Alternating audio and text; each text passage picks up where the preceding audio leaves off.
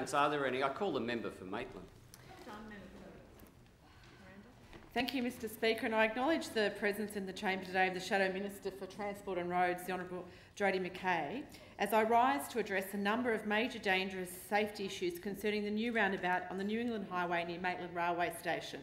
And I'm concerned that this is going to cause a fatality in the near future. Since the opening of the flyover in the last year, I've received many complaints about the congestion and traffic problems that's been caused, but there are three main areas of concern. Firstly, the blacked out lane markings are fully opaque when driving west. One of my constituents, Mr Clint Brosey from Ashtonfield, has made a video on this, and I urge people to look at my Facebook page. Another constituent said, I've noticed several cars nearly collide as it's hard to see where the lanes are for the current lanes, and cars are swerving and driving in the outer lanes. RMS have said that they would review this to see if they can address it. Now, if RMS doesn't fix this, lives will be lost, plain and simple. This area already has issues with aquaplaning and with blacked out line markings also making it quite slippery in wet weather. There are similar issues with the white lines on the concrete on the eastern side of the highway where the overpass merges, and it's unclear where the merge lanes go. Secondly, a constituent rang to inform me that steel plates were protruding from the road by approximately 1,000 millimetres, just after the roundabout, which he struck with his car going at the road limit of 60 kilometres an hour, causing his car to veer to the right. Now, 125 comments were posted on an online article about this within 2 hours of it going there, of people complaining and saying that they'd seen cars sliding in the wet on the plate, issues with motorbike riders nearly being thrown off their bikes, and damage to shock absorbers, etc. Now, the RMS advised me that this was part of roadworks that they'd put in place to reduce the aquaplaning with the installation of a culvert. But as another constituent who took videos of this hazard has said to me, the lane with the steel plate in it should not have been open to traffic under any circumstances, and the blacked out lane markings are fully opaque when driving west, so it's a real problem. Again, it's utterly unacceptable for the RMS to be allowing work on a major highway in such a dangerous manner. And thirdly, the Maitland Mercury has been scathing about the roundabout, and many of its readers have agreed. There's been an article which talked about westbound queues going up to 800 metres long during the afternoon peak hour, and we're very well aware of people using Maitland Park as a rat run to avoid the congestion.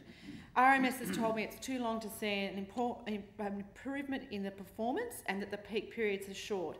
Well, one of my constituents has said they would like one of the engineers to just observe and perhaps get a drone's eye view of the roundabout from between 8:30 to 9:30 on weekends. It's out of hand, this constituent told me.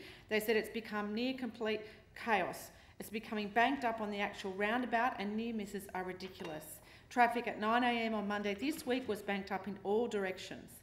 In the afternoons from 3 to 4, it banks up from that roundabout back to the New England Highway to the east, causing a mad rush to try and bypass it by going flat out through the Maitland Park and swimming pool car park area. Even according to the Liberals, this is a problem. The East Maitland Liberal Party branch president and so-called independent councillor Bob Gagan has said it's clear that there are unacceptable delays. Although the new overpass is not yet 1 year old, it has been long enough to see that this is an ongoing problem which is only likely to get worse. This roundabout has been a complete debacle, Mrs Acting Speaker. Everyone in the Maitland community has always known that a one-way roundabout overpass solution proposed during the term of the former Liberal member for Maitland would not work. Anyone with any sense could see that it was only a half-hearted solution. It's a waste of all the $45 million that was originally budgeted, but I note that the cost of the project blew out by $6 million and took another 2 years to complete. Now, I invited the Shadow Minister for Roads and Maritime and Freight to Maitland recently to see this roundabout and this dangerous intersection with me, as well as Tester's Hollow, which I've also written to the Minister about. Ms McKay shares my very grave concerns regarding the high risk of fatality occurring at the Maitland roundabout.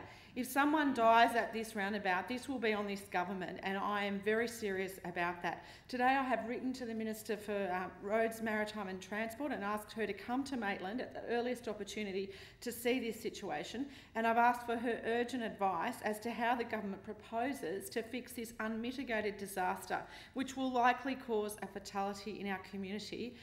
And I really would urge everyone, get online, look on my Facebook page and look at the impact of this road, because it is terrible and it is an accident waiting to happen, and the government needs to do something immediately. Thank you. Thank you, Member for Maitland. Always a